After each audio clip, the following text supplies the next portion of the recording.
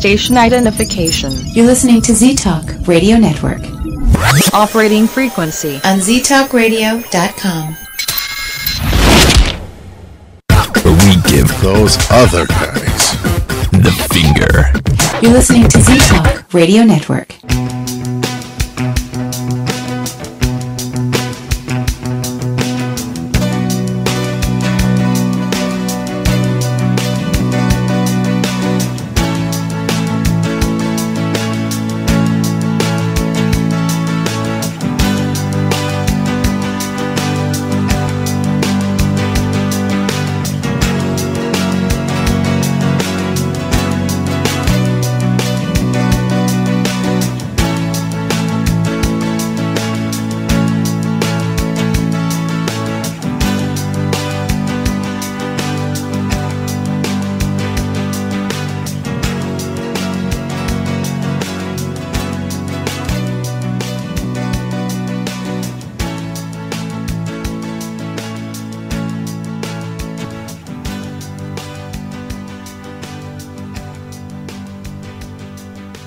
Engage your brain and enter the Mind's Eye Show. I'm your host, Brian Turnov, and you're listening to Z Talk Radio.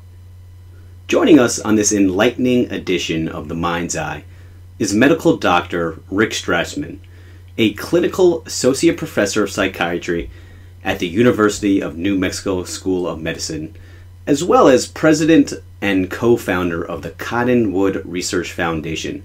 From 1990 to 1995, he performed the first new human studies with psychedelic drugs in the United States in more than 2 decades, focusing on the powerful, naturally occurring compound dimethyltryptamine, or simply known as DMT.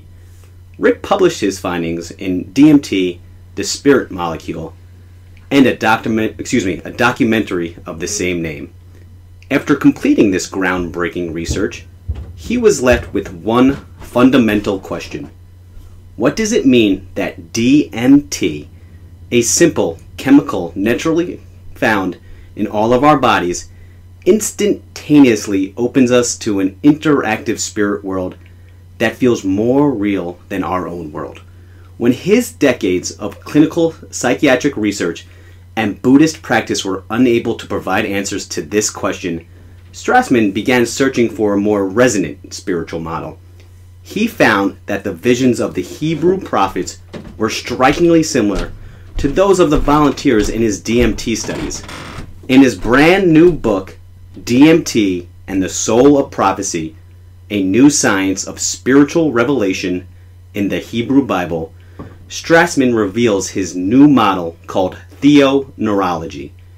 In just a few short minutes, find out how Theoneurology bridges biology and spirituality by proposing that the divine communicates with us by the brain. How does this happen? Is there really a God trying to communicate with us through DMT? If so, what are the messages? All this and more with Dr. Rick Strassman after this quick commercial break.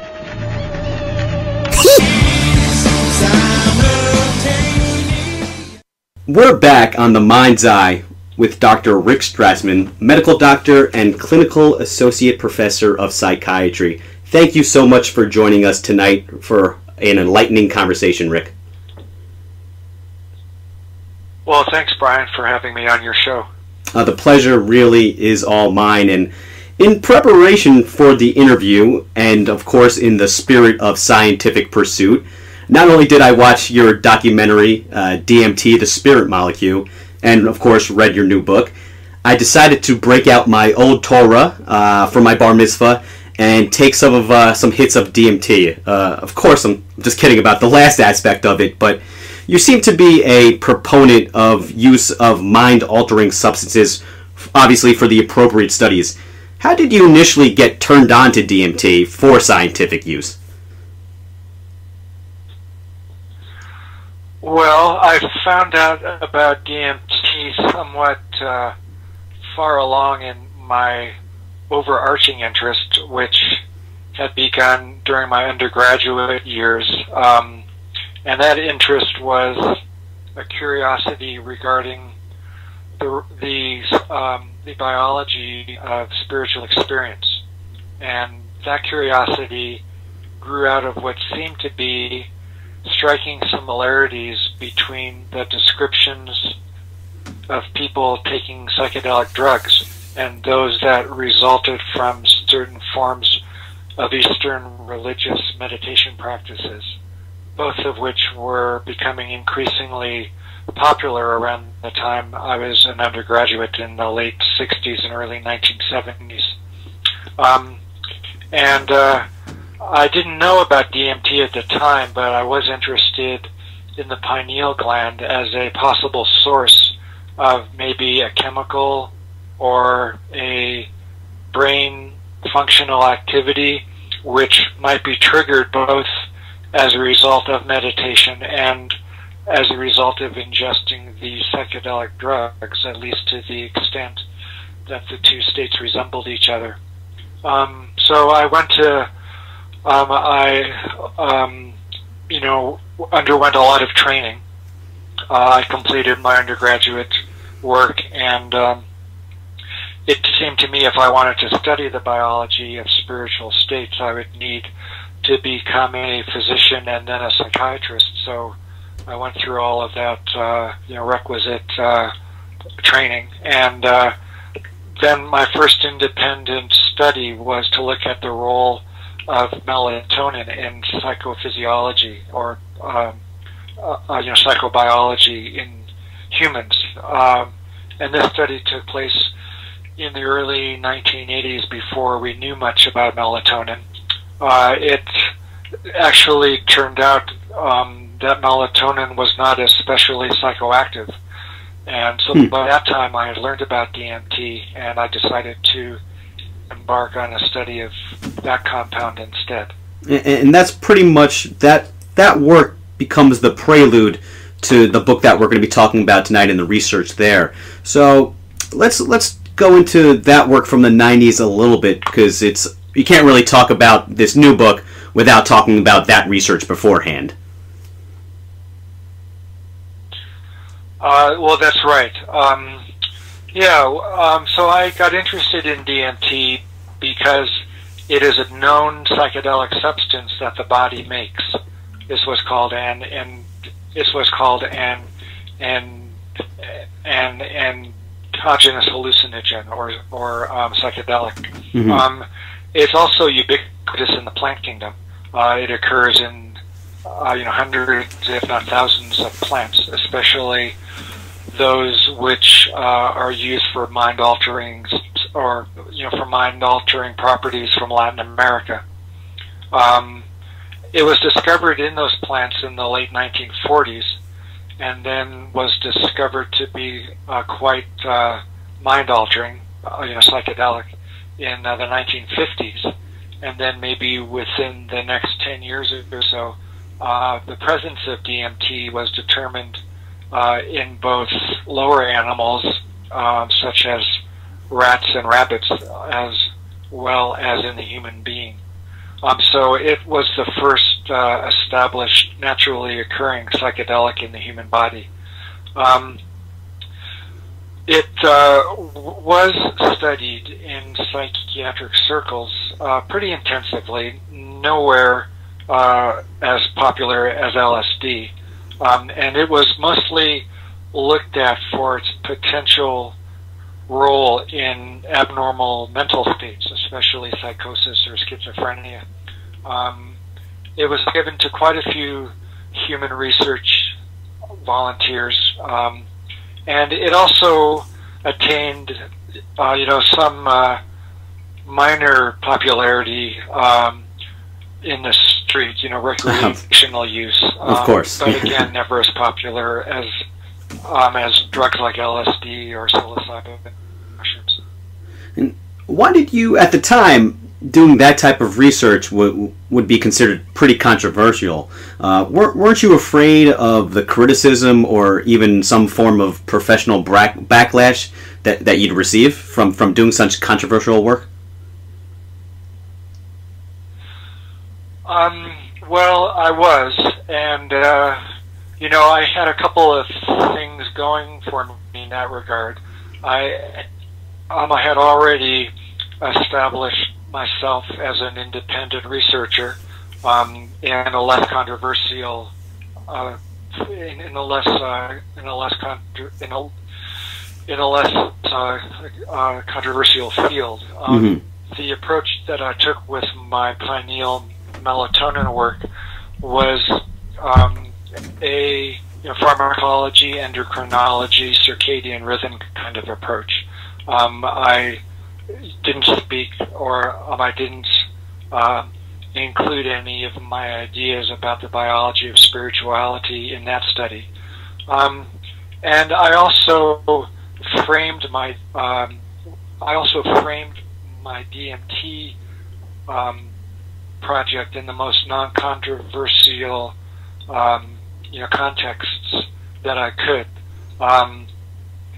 It was a strictly psychopharmacological kind of study.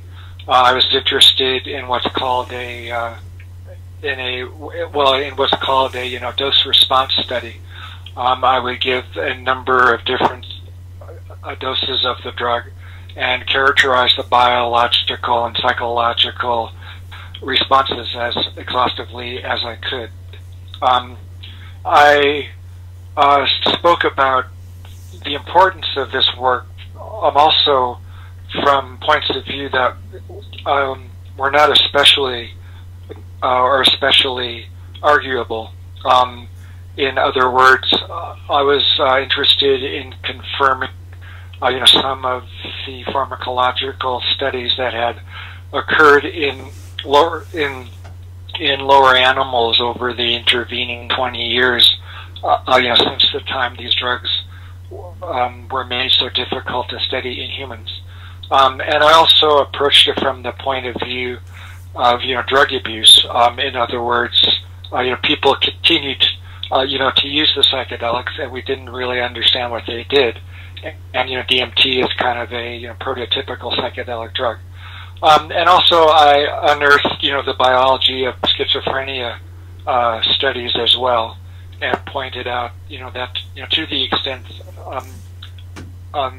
that DMT could be playing a possible role in many a mental illness, it was important to understand its effects in pharmacology.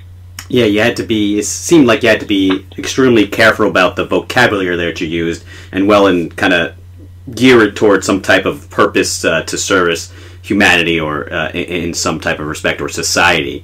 And like all great research experiments, and the conclusions that you find always will lead to more questions. And after DMT, the soul molecule, you quite convincingly say that you were left with one fundamental question, which then became essentially the premise of this new book. So let's get into that. DMT in the Soul of Prophecy.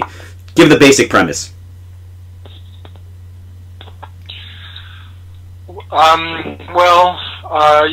So there were a couple of findings of the original study, the DMT study, which took place in the early 90s, 1990 to 1995, which were unexpected. I expected a specific, kind of experience, and the type of experience that I was expecting was influenced by my years of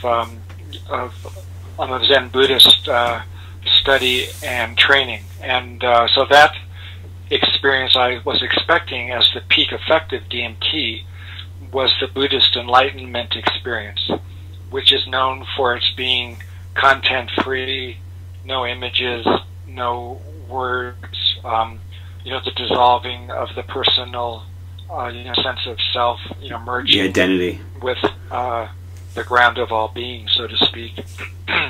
And so those kinds of experiences were extraordinarily uncommon in my volunteers. Instead, the volunteers entered into a world of light. Their consciousness seemed to have left their bodies, and their consciousness, then perceived being in a world of light, multicolored, rapidly moving, intensely colored and saturated. And it was a extremely busy, content-free world. It was inhabited by what seemed to be intelligent, sentient, conscious kinds of beings with whom the volunteers interacted.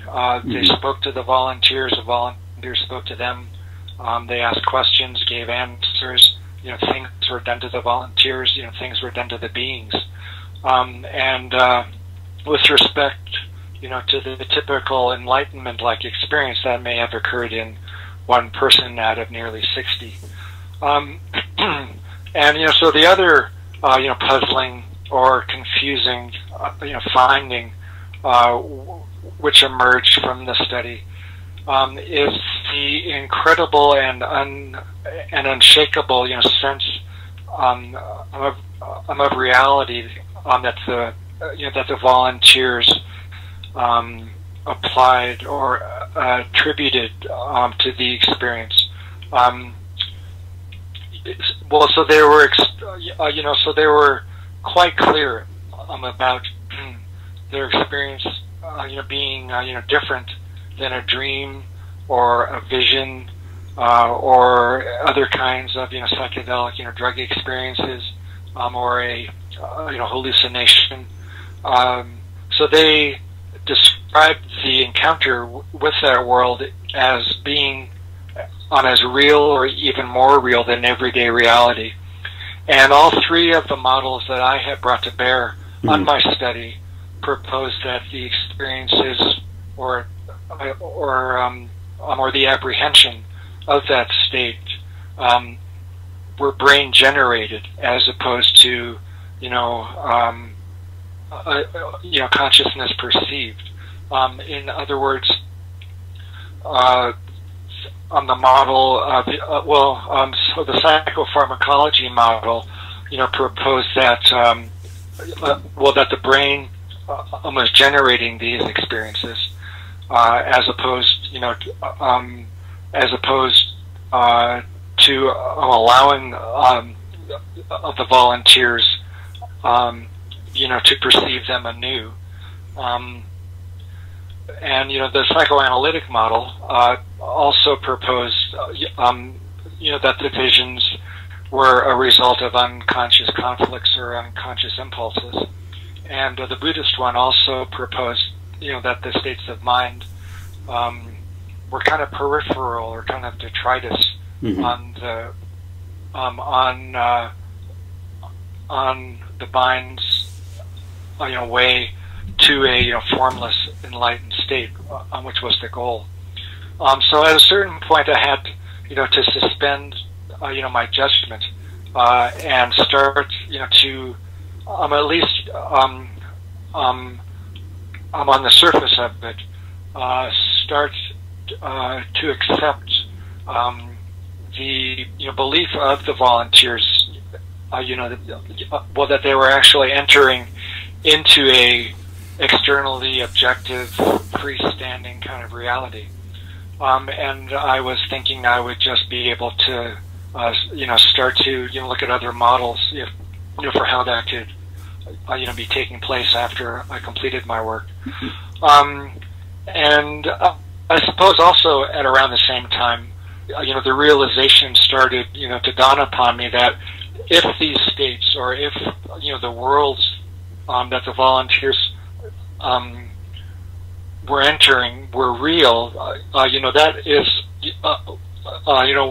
what people call spiritual states or spiritual worlds.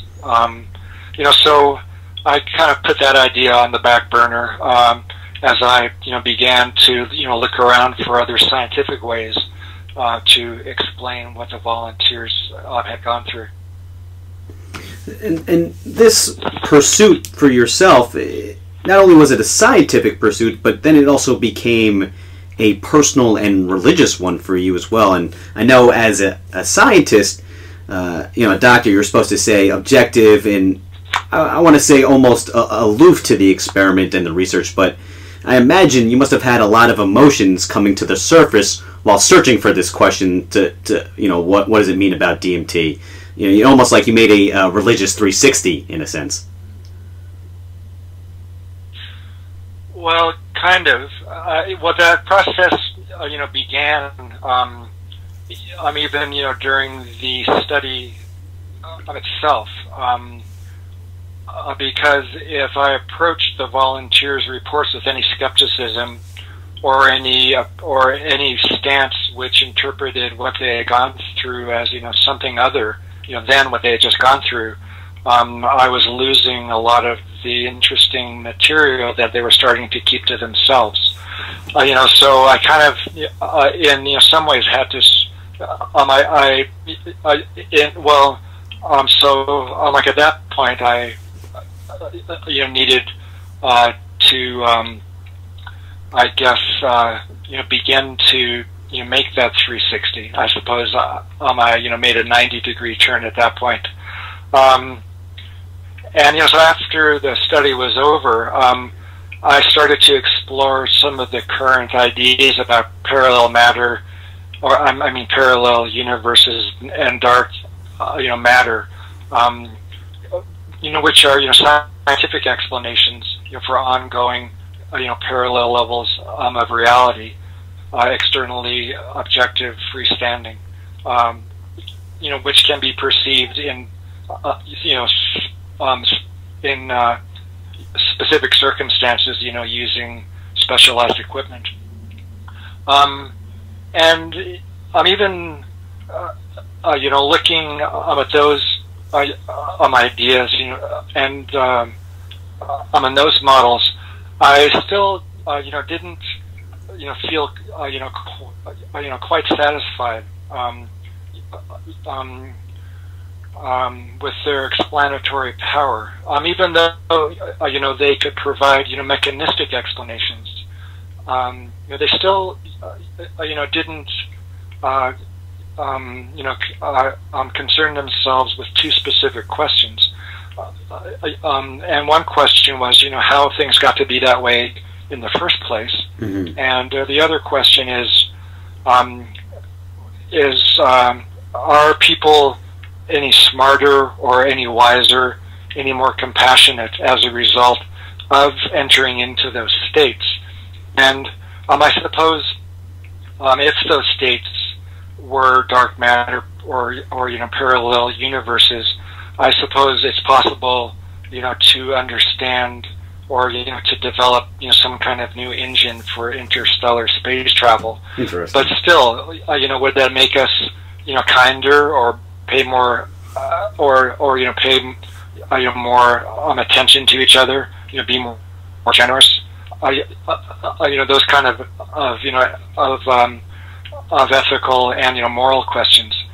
So I suppose that I turned another 90 degrees and decided to start looking into other systems of thought, which also are interested in normally in invisible worlds, which are the religious traditions, and one of the advantages of the religious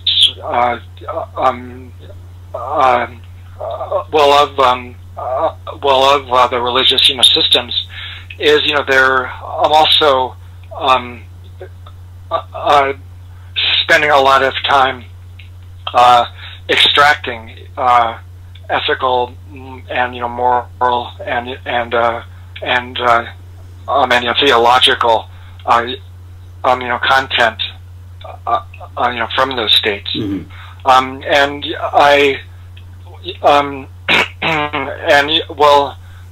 So from the outset, I had to dispense with a Buddhist model for the reasons that I already stated. In other words, the experiences of the volunteers weren't compatible with the goal of Buddhist practice, and also Buddhism's stance that these states are are primarily mental, I guess what they would call static, weren't consistent with the experiences of my volunteers.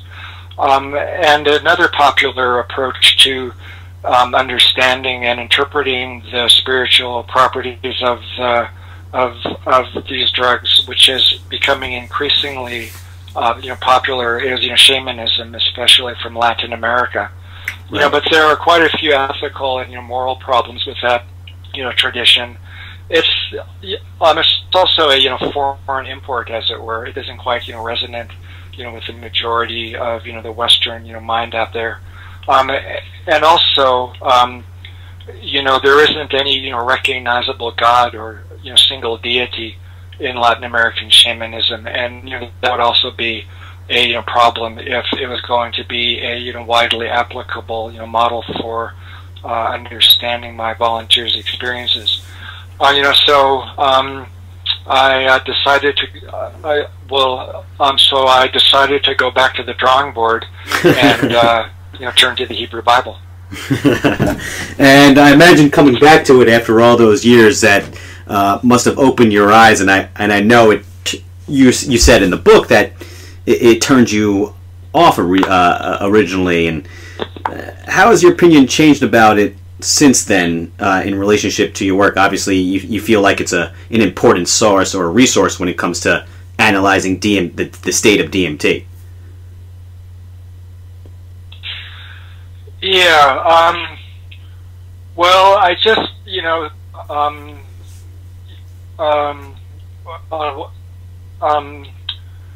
well, so I just began, skimming the Bible, kind of looking, for interesting, tidbits, as it were.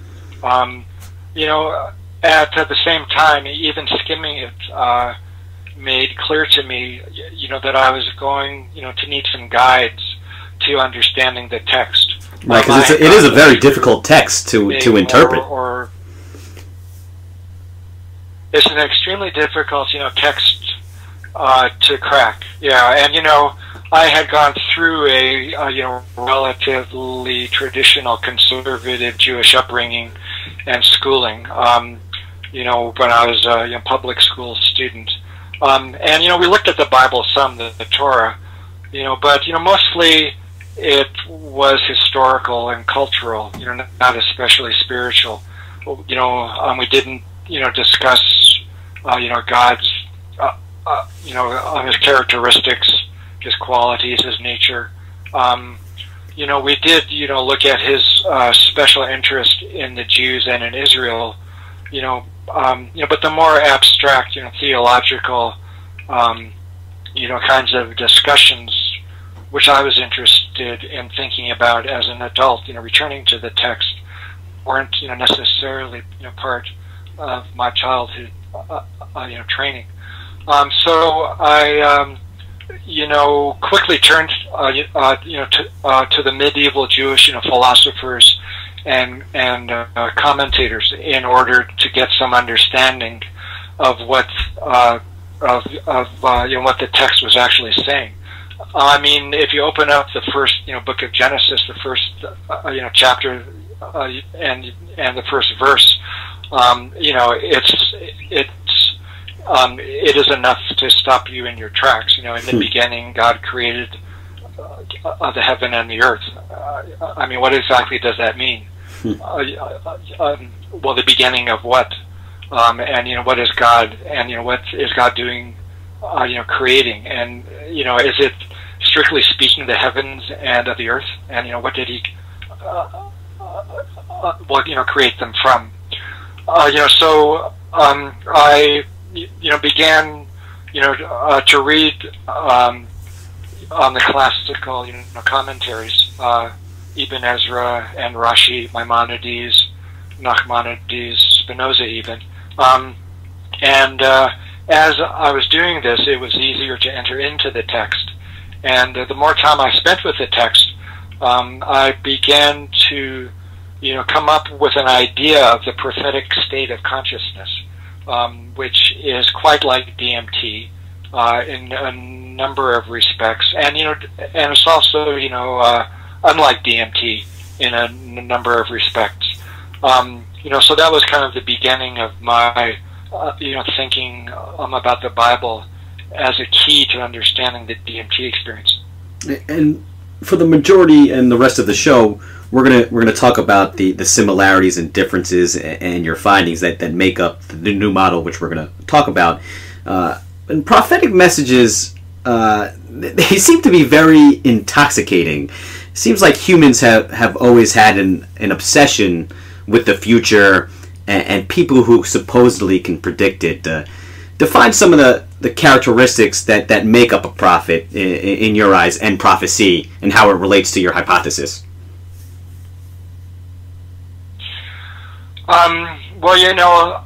So my definition of the prophetic state and a prophecy is a much broader one, than is in common use. Most people think of the phenomenon as foretelling or predicting, but that's kind of that's kind of a side effect of the Greek translation of the Hebrew Bible into Greek.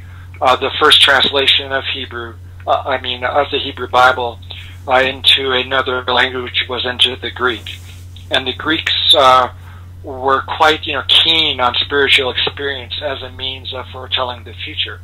It was what they called divination, so the Greeks translated the Hebrew word for prophet, which is Navi, N-A-V-I, into the Greek word prophetes, which means to tell the future, or to predict what's going to happen. So in a way, it's a good example of how every translation is an interpretation. Because if you look at the translation of the Hebrew word Navi, it means to interpret or to communicate or to transmit information, those kinds of things. And the notion of predicting or foretelling doesn't play any part in the definition. So if you approach the concept from a broader point of view, I define the prophetic experience as any encounter with spiritual things, either visions or voices, inspiration, flying through the air, out-of-body experiences, and foretelling the future, truthful dreams, those kinds of things. If you expand if you do expand the definition of prophecy in the way that I'm suggesting, you can quickly see that quite a few of the prophets, even though they predicted, the predictions either never came true or were wrong or never came about. And there were other people who could predict, who weren't necessarily what the text refers to as a true prophet. And there's other so there are other ways to foretell the future as well. For example, the weatherman is more accurate than not, and so that certainly isn't occurring through a prophetic process, right? Yes. So go ahead. Oh no. I was saying that that's a funny way of looking at it. So your methodology for comparing the DMT and the prophetic state, was that essentially doing a side-by-side analysis of your work with the DMT volunteers along with the Hebrew Bible, and then just more of like a qualitative study in a sense? Yeah, so when I characterized the DMT response, I used a Buddhist model in a lot of ways. Broke the experience down into a number of manageable categories.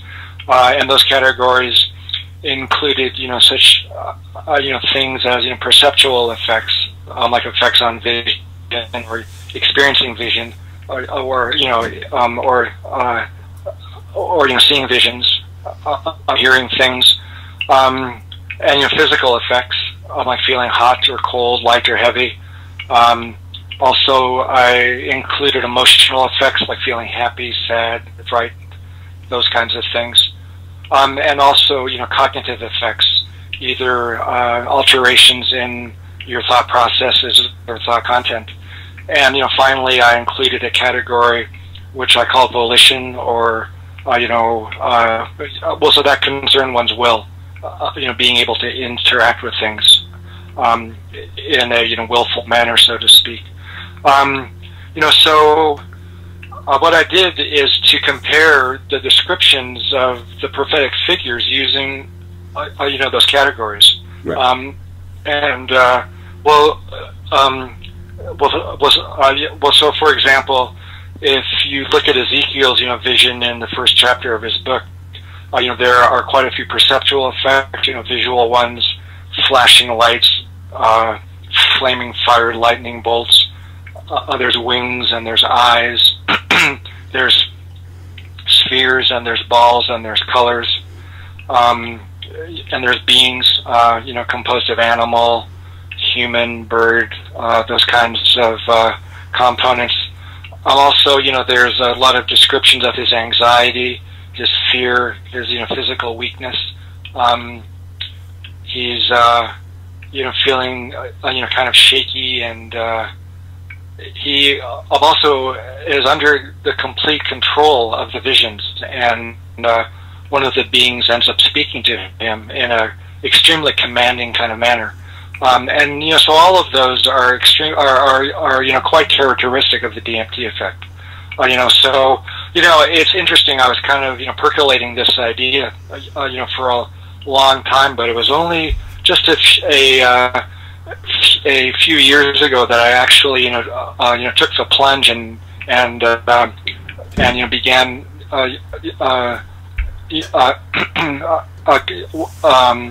comparing side by side the two states of consciousness, and I was quite relieved, to be honest, when they lined up as closely as they did.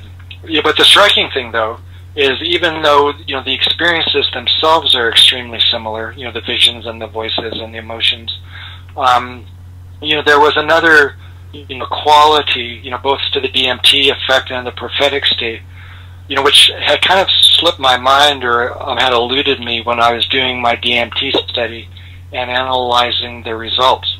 And that was a category that I ended up calling relatedness. The quality, the nature, the quantity of interactions between the experience and the contents of the visions. In other words, the kind of communication, the emotional bond, the language is used, is the communication visual or auditory? Is it physical? So that was an aspect of the DMT experience that had escaped me at the time, and it became clear as I was looking at the prophetic experiences, because of the extremely highly articulated nature of, the relationship, between the prophetic figure and the beings, that they encounter. So that, then, led me to start, looking at the message contained in both states, because, the main, function of the relationship in either of the states is the communication of information. And when I started to look at the content, the message content, the informational content of the two states, I was forced to change my default position. And I then started using, categories that I extracted, from the Bible as, the categories for categorizing, the information content. And so that's so those categories included included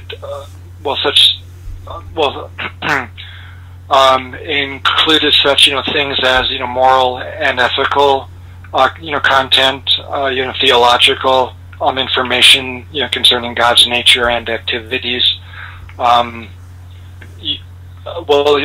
economic ideas, legal ideas, philosophical ideas, those kinds of things, and using the Bible as the default, and then comparing the message of the DMT encounters. It was quite clear that the message of the prophetic state was quite a bit more highly articulated, and obviously more influential than the DMT, or even the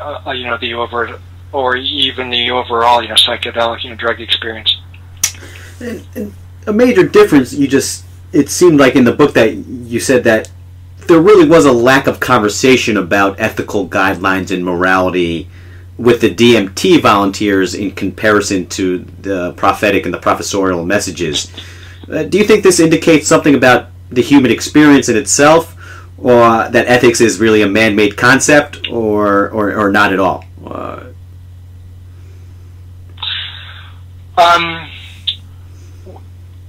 Well, I spend a fair amount of time, towards the second half of the book, describing, some mechanisms, which would take into account, both, the similarities between the two states, as well as their differences.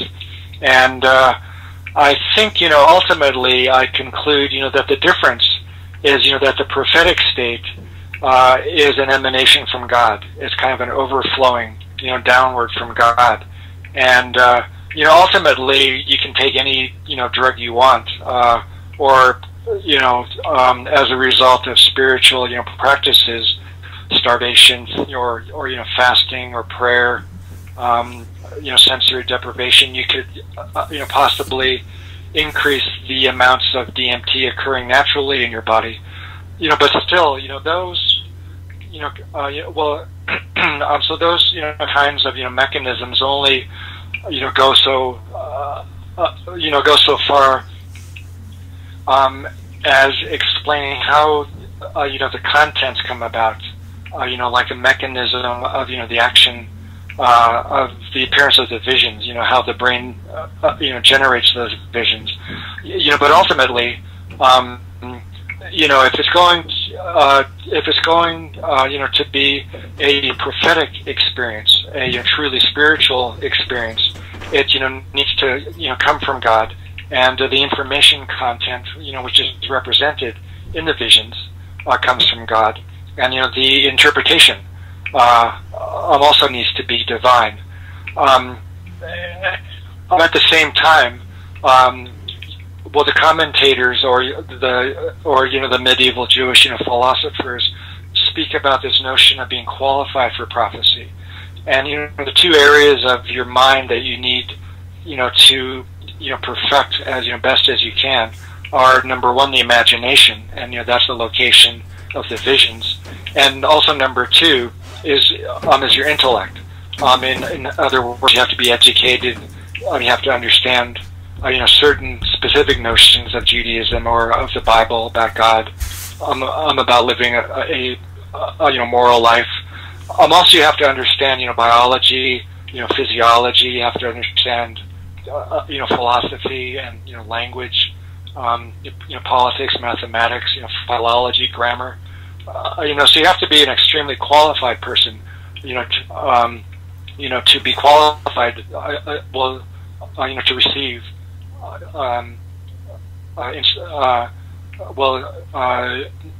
to receive prophetic inspiration.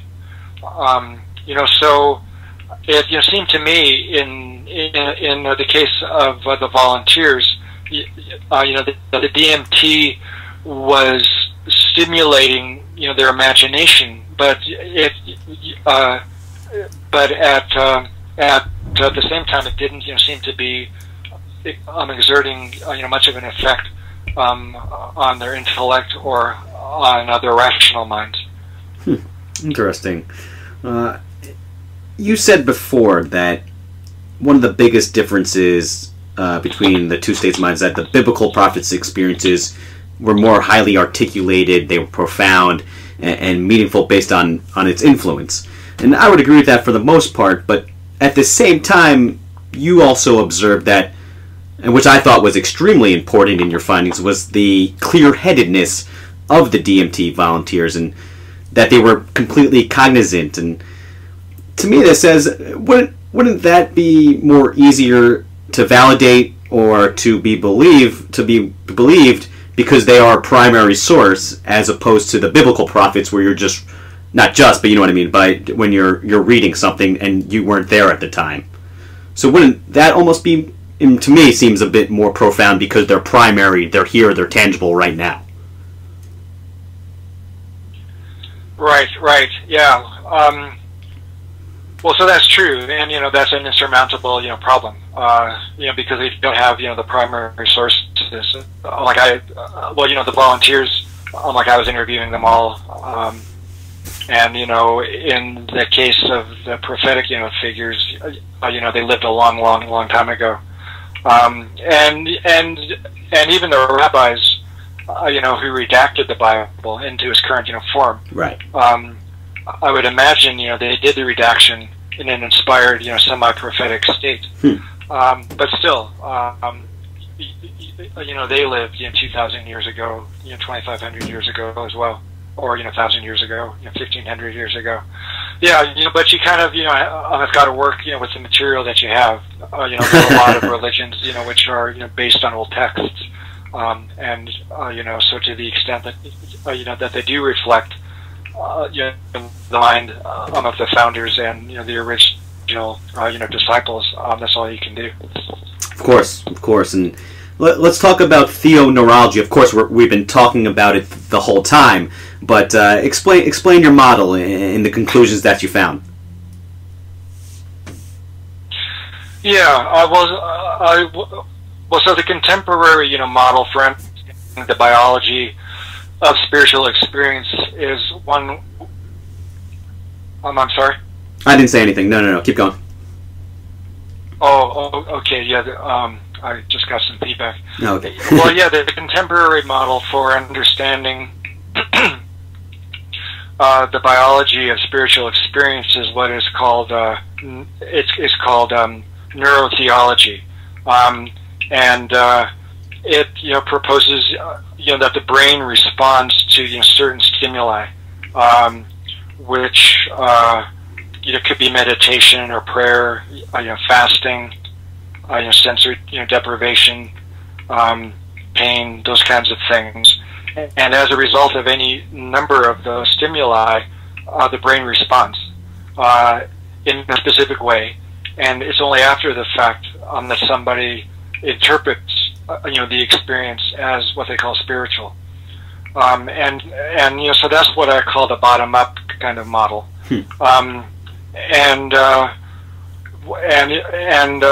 Well, so my new model is what might be called a top-down model, and I refer to it as theoneurology. In other words, the brain is configured by God in order to provide communication, from God, to humans, as opposed, to the former model, which proposes that the brain creates the impression of that kind of communication taking place. So the brain is almost like a receiver in a sort of way for God. Well, I mean, an extremely complex receiver. Of course, complex receiver. I guess I was a little reductive there about the brain. Because because it's generating the images at the same time. That is trying to interpret them. But still, if you can take a look at the phenomena from the top down, it explains why the brain is configured that way, and it also, can include, some larger concepts. The purely biological model, suggests, that the brain is configured that way in order, in order to help, humans. It makes them kinder, more compassionate, more empathic. They get along with each other better. It's got adaptive value. But if you look at a lot of, the prophetic message, it isn't especially, feel good, especially over the short run. So that could help explain, why, some of, the prophetic spiritual message isn't what you might call, Darwinian in its origins or in its applications. It's, more abstract.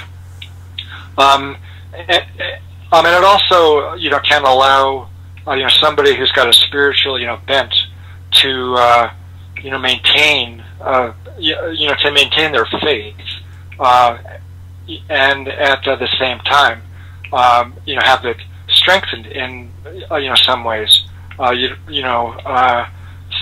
through considering,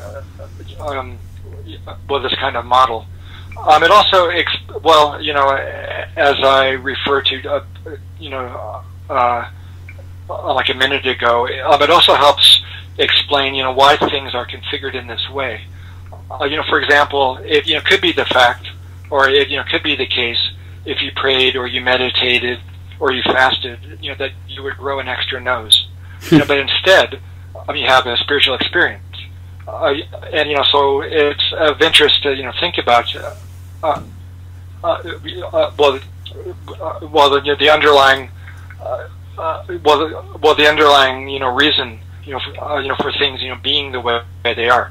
And, if you conceptualize it as the brain is configured in, such a way to communicate with God, quite a few different things, fall into place. Absolutely fascinating. What's the next step for theoneurology? Where do we go from here? Yeah, so that's a important question, and I'm not certain, other than, suggesting that we talk about it. It's an interesting approach to spirituality, and it also is able to incorporate points of view which aren't, normally, spoken of within the same breath. And I think, it's a good opportunity, for discussions to take place, between,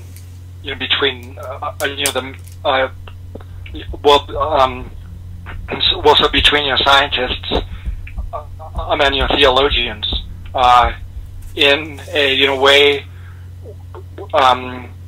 which respects, the spiritual or the religious, point of view, as,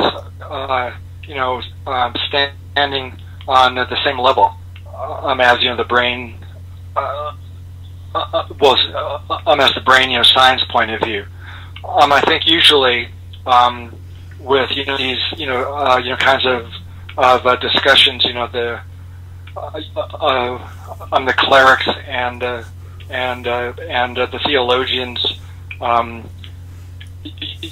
they don't quite, take a stand at the beginning, or I'm at the head of the table. They're kind of an afterthought in a lot of ways, and the hard science, takes precedence. But if you look at the medievalists, they were able to develop a metaphysical system which seamlessly integrated both science and religion. And I think it's the beginning of attempting kind of a renaissance of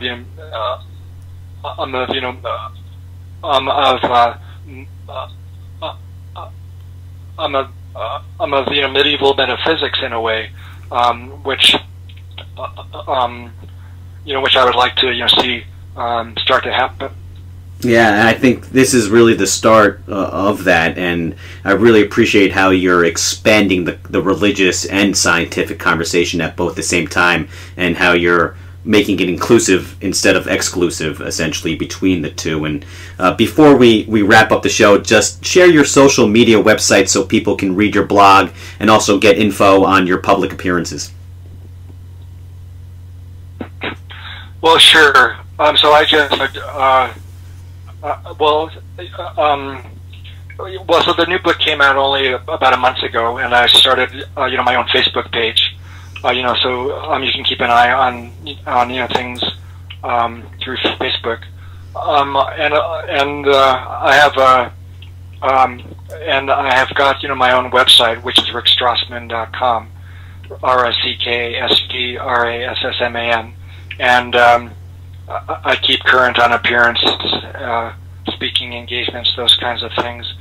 And also, I've been trying, to be more current with expressing, some of my ideas and some of the controversies, which this book is engendering. I'm on my website as well. So my Facebook and my own website are the best places to go. Great, and we'll throw up those quick links on our website for you as well. Big thank you, Rick Strassman, for such an illuminating experience and conversation, and I really look forward to the next one. And thank you so much for joining us tonight on The Mind's Eye.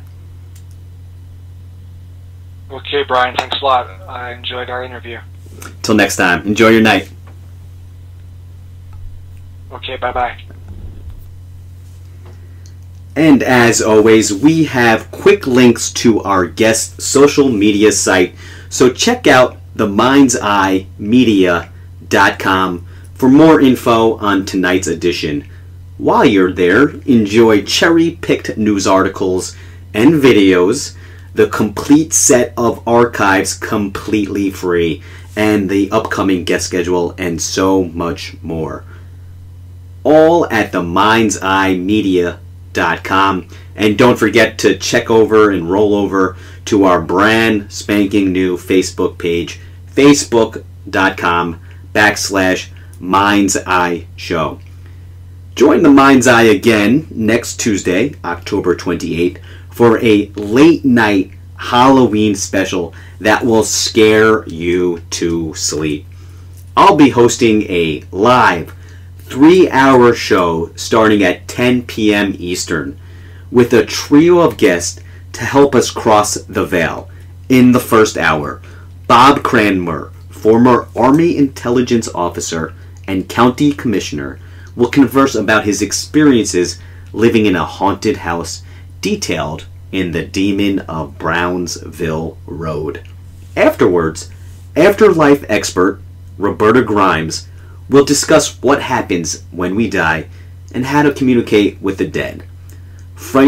Featured in her books, The Fun of Staying in Touch, How Our Loved Ones Contact Us, and How We Contact Them. In the final hour, we'll top it off with a special replay of our recent interview with Dr. Supernatural himself, Joshua P. Warren, who will send shivers down your spine by retelling true ghost stories from his latest It Was a Dark and Creepy Night, real-life encounters with the strange, mysterious, and downright terrifying. And sadly, our time has come to a conclusion. Thank you so much for joining me on The Mind's Eye. Until the next one, I'm your host, Brian Turnov, and this is Z Talk Radio.